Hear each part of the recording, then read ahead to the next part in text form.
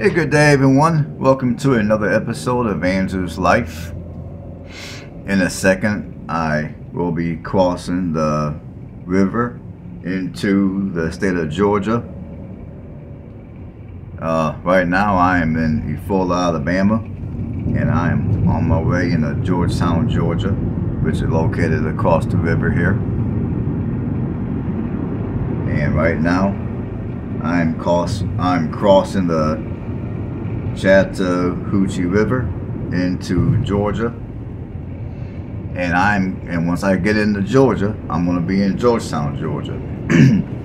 Now, for those of you that are not familiar with the state of Georgia, there's an actual Georgetown, Georgia, which is where I'm getting ready to go into, and there's also a area in the Savannah, in the Savannah, Georgia area, known as Georgetown.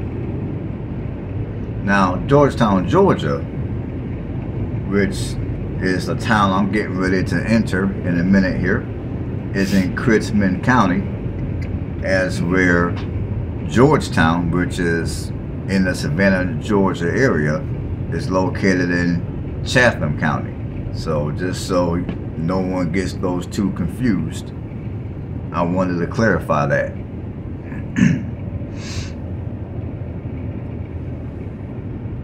So in a minute here, I will be entering in the town of Georgetown. Alright, I am in Georgetown, Georgia at this point. And Georgetown, Georgia is located right across the river from Eufaula, Alabama. It is located 51 minutes from Columbus, Georgia. So if you need to get to a larger metro area, the closest metro area to this town is going to be Columbus, Georgia, which is 51 minutes away from here. Now, the population here in Georgetown is 2,235 people, and the population has been declining at a rate of 11% as of the 2020 census. The median home price is $83,000. And however, if you're wanting it's hard to suggest what price to spend if you're looking to buy anything decent in this town. I'm gonna be honest, it's kind of hard for me to give a hard number, which I'll get to that in a second. And if you're looking at rents, the median rent prices are going to be from $532 to $1,101 per month. Now, as far as it goes for the crime, oh, I forgot to mention, just to get an idea where Georgetown is located. Georgetown is going to be located towards the southwest corner of Georgia. Now on to the crime, which I forgot to calculate. I got the numbers down, but I forgot to calculate.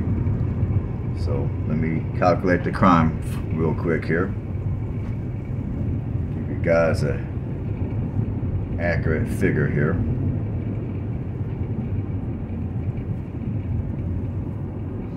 I wrote everything down, but I forgot to calculate it.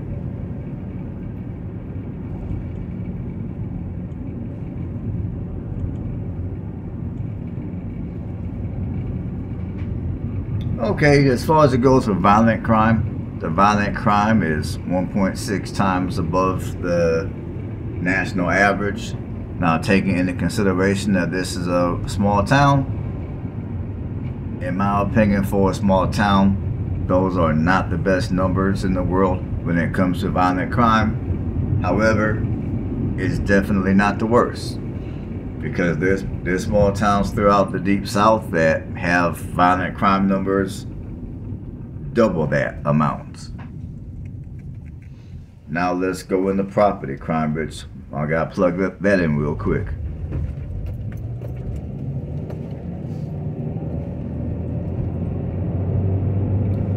Now, as far as property crime is 1.6 times the national average. So again, it's below 2 times the national average. Now, I will say for property crime, as I've said many times before, typically at least down here in the deep south, typically even in these small towns, your property crime numbers are gonna be anywhere from 1.5 times to 3 times the national average. So again, when it comes to the property crime here, it's not the best, but it's definitely not the worst. Now, as far as it goes for the racial makeup of this town, you got 53.2% white,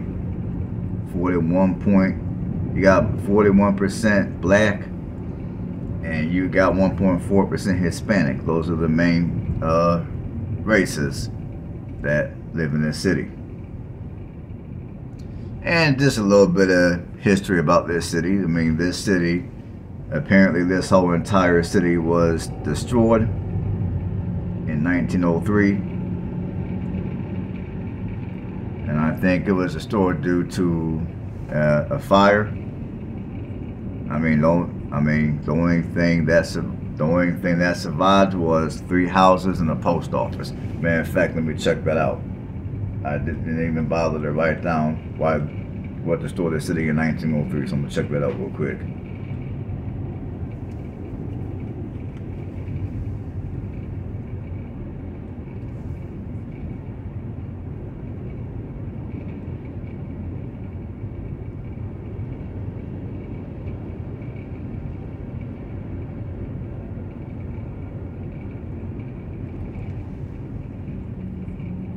I want to make sure I'm giving accurate information here.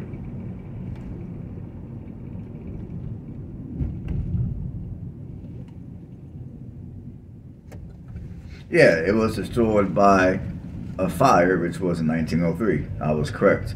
I just wanted to make sure.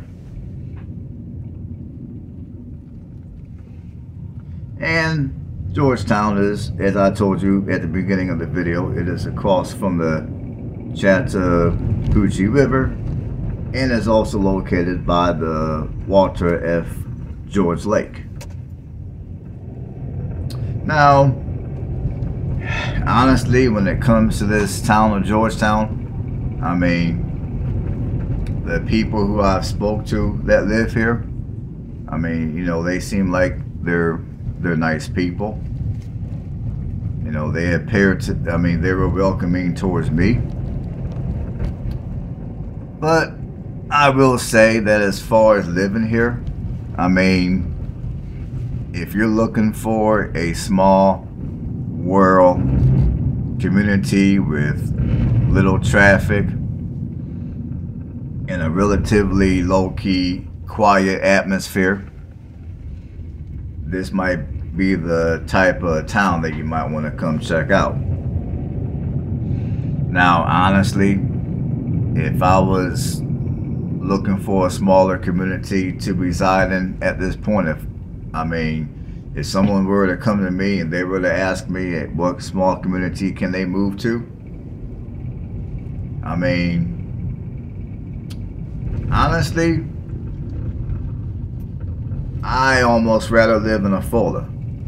Now, granted, Afola, Alabama, I mean, it's a much bigger community than this one. Afola has a little over 11,000 people, and I do have a video of Afola, so feel free to go check out that video. But as I was driving around this town, I noticed that this town does have some clear signs of poverty. I'll put it like that. And I say that because I noticed that on the road, I noticed that a lot of the roads are poorly marked. Like a lot of the markings that once used to be on the roads, all those markings have faded to the point where you can't even see them. Like when I was, like a minute ago, when I was driving, when I was driving through the downtown area here, which the downtown area, as you guys saw, it's nothing big. It's no big deal. It's basically, it's just a few buildings and that's about it. But if you were to come down here for yourself and drive around, you would see that some of these roads are in poor condition, and the markings that used to be on the roads have faded away, and it looks like it's been some time since anyone has came out here and remarked the roads. So in my opinion, the people here don't seem to be bad people. However, the town does show some considerable signs of poverty. And another reason why I probably rather live across the river in Afola is also because when it comes to the property taxes, the state of Alabama has a much lower property tax rate compared to Georgia. Like the average property tax rate in Georgia is a little over 9%. No, it's not 9. I don't mean 9%. The average property tax in Georgia is a little over $9 per $1,000 of the worth of your property. As we're in Alabama, your property tax rate is only $4 per $1,000 of the worth of your property. So your tax rates in Alabama are less than half compared to what they are in Georgia. So, and also Afola being a much larger city, you also have all your amenities there. So obviously, if you're looking at Georgetown, Georgia, if you really want to live in Georgetown that bad, or for whatever reason you just have to be in the state of Georgia, then I mean, you know, when it comes to your shopping and just certain type of amenities that you're not going to find in this town because it's such a small town, obviously you can just go across the river into Afola and find all that. But I'm not saying that this is a bad place to live. It's just that personally, I don't know if this would be where I would want to live. I think if I was given my options between this and Afola, I would live across the river in Afola. I mean, there's definitely other small towns, even within the state of Georgia, that I've been through, and I mean, I'm going to do videos of a couple of them. And I mean, I just think all in all, me personally, I'd rather go ahead, pay a little bit more money for my housing if necessary, just to live in an area that's a little better than this one. And again, I'm not saying this is a bad area. I'm not saying the people here are bad. I'm not saying any of that. I'm just saying that when it comes to this town, I'm not exactly impressed.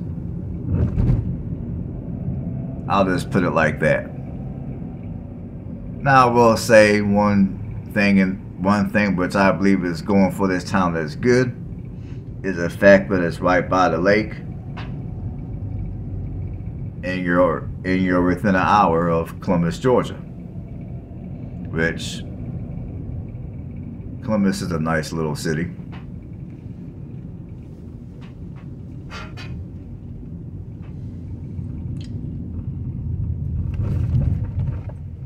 So that's my 2 cents about this town.